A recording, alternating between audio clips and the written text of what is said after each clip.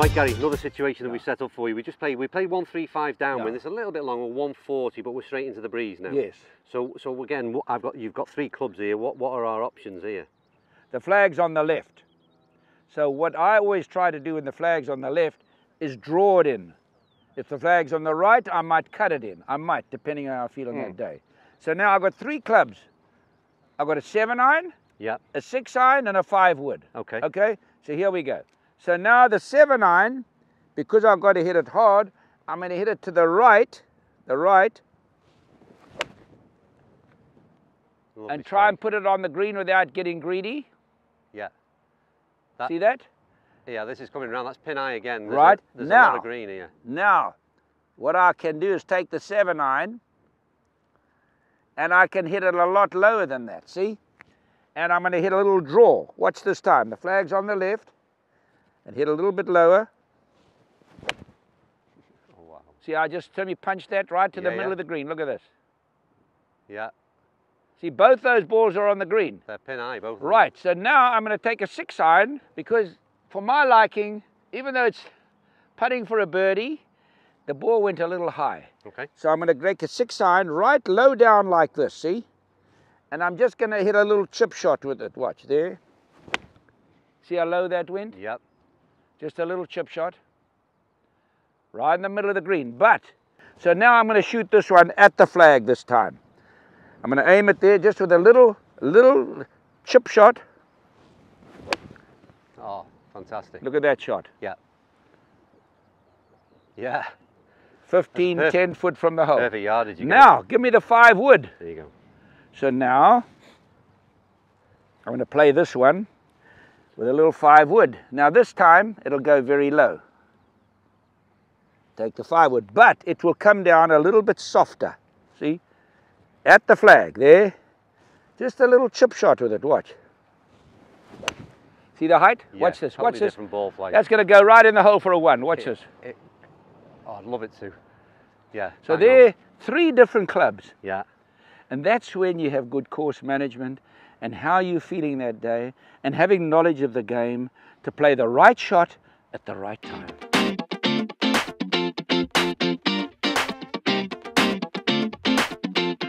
Now here we have a bunker, just to give you an idea. I'm 5'7" and this bunker is that height, so it's 5 foot high. A very high lip, not accustomed to seeing that in other countries in the world, but over here they've done this, which I think is marvelous. So now I've got here now a 60-degree loft. When we played, we never had it. I played all my golf with a 56-degree loft. So I had to stand here to this flag right here, and I'd take the 56, and as I hit the ball, I'd add loft. I did this. I had to add loft to it.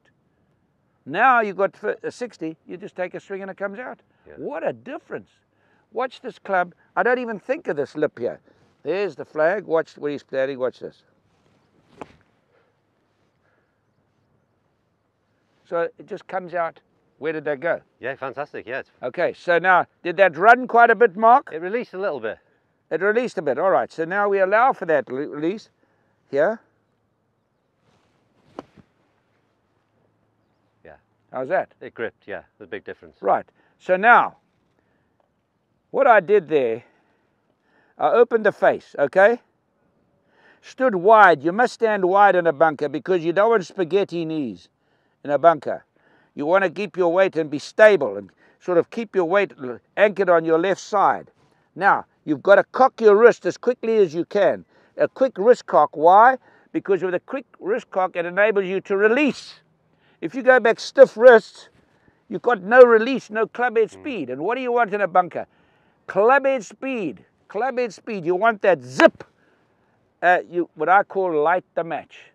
So what I did when I used to teach 20 lessons a day to travel over to Britain and America at 50 cents a time, I used to get the members in the bunker and draw a matchbox. There's a matchbox. And I put the ball on there. I said, now you've got to light that match. You can't light the match if you go slowly. You hit zip. Yeah. So now there, you're lighting the match. Watch. With this ball now, I'm going to light the match. Watch there. That's in. You see the light the match. Yeah. Fantastic. When I practiced in the mornings, every morning at 6 o'clock, I never left until I holed 5. Some days I did it quickly, some days I didn't do it. I'd have to come back after work.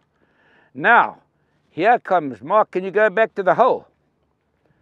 Now comes a very difficult. The most difficult shot in golf is a long bunker shot. By far, there's no shot that is as tough as this. And the weekend golfer takes the wrong club. Give me the pitching wedge now.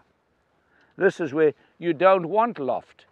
In fact, this shot with that flag is you couldn't ever have a harder shot. Try to get the ball up with a pitching wedge, try to get it up. Now, I might not do that. And to reach the flag, weekend golfers, 100% short of the flag. Pros, 80% short. Now, you take a pitching wedge, see? Pitching wedge. Yeah. That's going to be my best shot today. It's fantastic. Yeah, it's Penang. Penang. Yeah, yeah. With that lift. Yeah. I'm not hitting another one. No, that's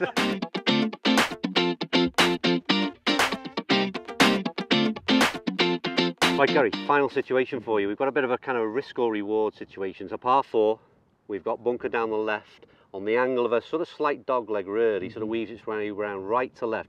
But 230 is the bunker on the left. Now, obviously, there could be a possibility of going over that corner, leaving yourself a really short second in. But what Even would you driving do? the green. Maybe so, yeah. That bunker on the left, 230 yards, Yes. 240 yards. Now, for the pro, it's back there, so it's also risk-reward. If you carry that bunker with the wind behind you and the ground hard, you could almost drive the green. If you slice it, you got that bunker on the right. So you want to avoid these two bunkers, because if you go in the two bunkers, you got a lip that's so high you can't reach the green. Now, but the sensible shot is to understand your ability. So most people should stand here, just take an iron, 3-iron, put it down in the fairway, wedge shot to the green, you're going to have a putt for a birdie anyway. So you've got to really, risk-reward holes have ruined many scores in golf. So here we go. So what would you choose here then? Today with the wind behind, I'm going to try and carry that bunker. You're going to go for that? Because we're on a forward tee. Yeah.